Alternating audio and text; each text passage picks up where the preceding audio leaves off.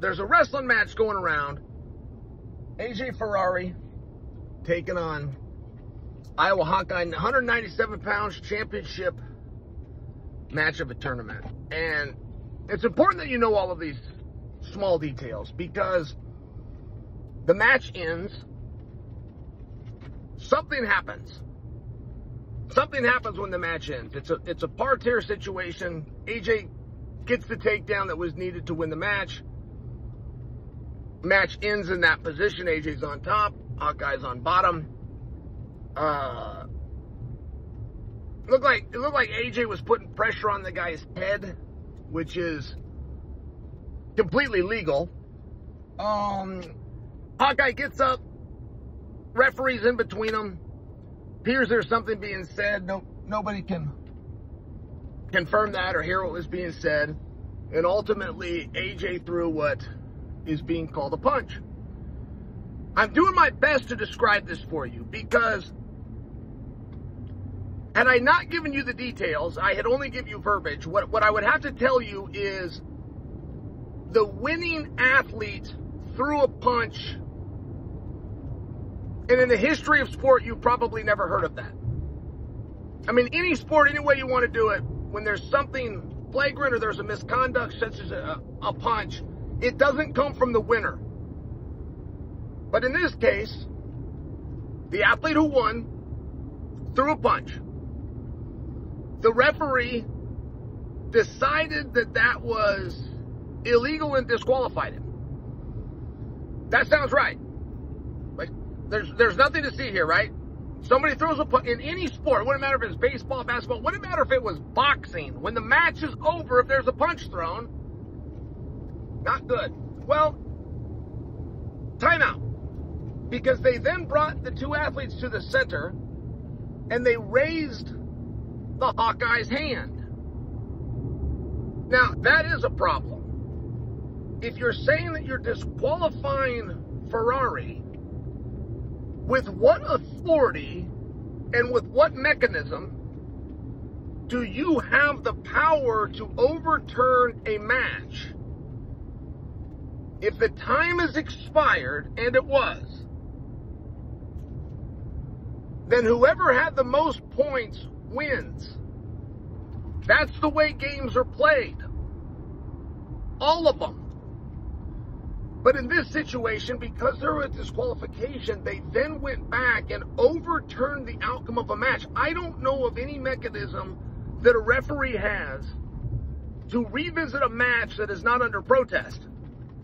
Now, it might exist, and I'm not coming down on the official, but I have heard a number of people with no statute and no bylaw and no paragraph and no verbiage and no page within the rule book saying it was the proper call. How would you know? I mean, if you were a reasonable person, the very first thing you would ask is, who sanctioned this? I mean, was this the National Wrestling Coaches Association, which is a made-up organization? I mean, do whatever you want. It doesn't matter anyway, right? It's the world's worst ran organization, the National Wrestling Coaches Association, the world's worst ran. Are they the ones sanctioning it? Because if they are, we'll all just sit here with our mouth shut. They make stuff up every day. They made up the fact that they have authority. I mean, they make stuff up every day. Or was this the NCAA? Because the referee was wearing a shirt that said NCAA on it. But the referee of the National Wrestling Association, the Coaches Association, will also wear a shirt that says NCAA. Right? I'm just sharing with you, like, if you're a reasonable person, that's the very first thing that you're going to ask, and nobody has asked it. And you have a number of people calling for AJ Ferrari's head on a platter. Where do you come to that conclusion? How do you even come to the conclusion that Ferrari was wrong? You're saying that he threw a punch. Fair enough. I'm not going to get into the X's and O's of what a punch is. Whatever. I mean, seriously, I'm not going to get into that. But you're now telling me that the winner was angry and threw a punch. He clearly knows the rules. He never threw this alleged punch within the time frame, within the point where he needed points. He went out and got points. When the whole thing's done, the winner has now thrown a punch, according to you. Are you really sure that's what you saw? And that is the one and only narrative that's out there, and it's on videotape. Are you really sure that that's what you saw? Why do you suppose he threw the punch? Much like you never asked yourself who the sanctioning body of this was, much like you never asked yourself who was the authority, you never asked yourself why he threw the punch. So why did he throw the punch? Would it matter why he threw the punch? Would it matter what the opponent did and or said? Are some things worth fighting about or aren't they? Who was in control? All of these things are very relevant. And while this match, and aside from this video I'm making you right now, I mean, this will be swept under the rug and long gone by Monday morning. But this could have happened in the Big Ten Finals between the two leading teams with a point separation of 5.5. This could happen in the NCAA Finals between the same two leading teams with a point separation of 5.5. If there is an athlete that is disqualified in wrestling, within a tournament, all of his points are gone. And people think that that solves the problem, but that doesn't solve the problem. That is what creates the problem. Where the disqualified athlete can lose all points scored throughout a tournament, there is no mechanism where the losing team gains points. And if you disqualify Ferrari in this situation, you're now gaining points to Iowa.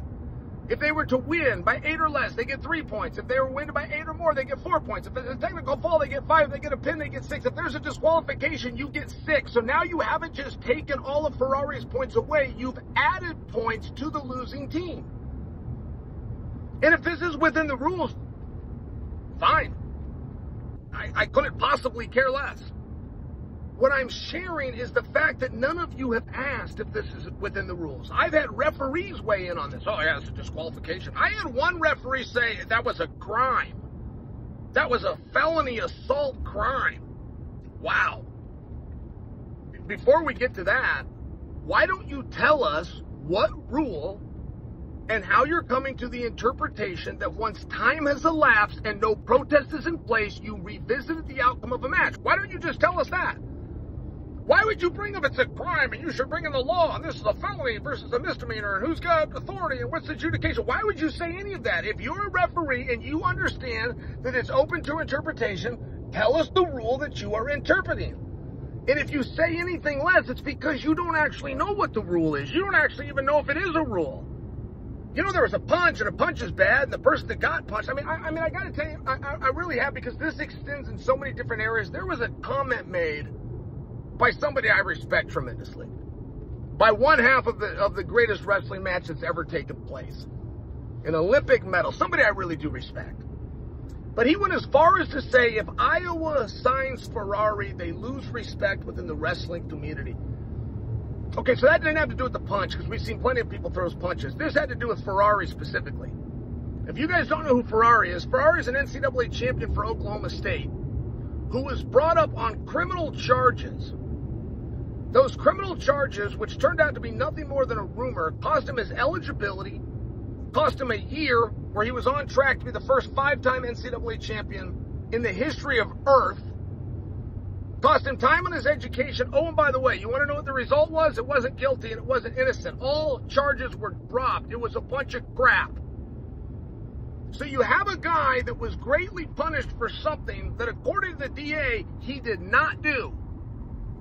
And now he wins a wrestling match, and he's so angry about winning that he threw a punch. I mean, that's the way that you would like the story to be told, and then you're going to blame Iowa if they bring a guy. I mean, what kind of pound of flesh do you want on a guy? I mean, what pound of flesh do you want? You think if Iowa brings him in, it makes Iowa look bad. You want to know what would look bad? If you in your room had a 22-year-old who had made history, you paid for his education, he was the first person that could actually transcend the fringe niche of which wrestling lives and the mainstream. He's the one guy in the history that could do it. You've got him. You paid for his education. You got him in the room. Nothing is stopping him, and he doesn't respect you enough to strap up. That is what will make you lose respect throughout the community. As far as the wrestling match goes, where allegedly a punch was thrown, I mean, I got to tell you, fair enough, you're calling this a punch. Fair enough. Why was the punch thrown? When did a winner ever throw a punch? Is it the punch that got him disqualified, or was it the extracurricular? Was it the extracurricular, or was it something that they said in between them? It's very important that we identify why he was disqualified, and moreover, do you have the authority to revisit the outcome of a match? Weird things happen in sport, and you never know the rule until you know it. In 2004, there was twins on the Olympic team, gymnastics, called the Hahn brothers. And Paul Hahn was in 8th place in the Olympic all-around, and he was done. He had no more apparatuses. It was over, and South Korea had won. When South Korea, who had, I'm going to make numbers up, South Korea had an 8.0. Human Air put 0.80 into the system. And everybody knew that. And that was put on TV, and NBC that was covering it shows Paul Hahn and all of USA, and they're a little bit dejected and talking about how America's not going to place here, and this is our great hope. Nowhere in the medal count, and South Korea won. I know this says this on the scoreboard, but just ignore that. That's human error. They'll get that sorted out. Well, they did get it sorted out. They got it sorted out 44 minutes later, and 44 minutes later, the International Olympic Committee, who had to step in to sort this out, informed the world that you have 40 minutes to file a protest. They filed it 44 minutes after it happened. To this day, Paul Hahn, who came in 8th, is the Olympic champion. If you don't know the story of Real Buto and Ian Parker, you will find out how important it actually is to know who's in control and what time. Is it what the clock says, or is it when you walk off the mat? Is it what the clock says or when you walk off the mat, or is it when your whole team walks off the mat and goes to the back like they told Parker and Real Buto? It is wildly important that we get to the bottom of this, and to act as though Iowa did something wrong. You want to take a pound of flesh out of a guy? You started a rumor about him. You took his opportunity to make history away. You delayed his education. Oh, by the way, it turned out he was completely innocent.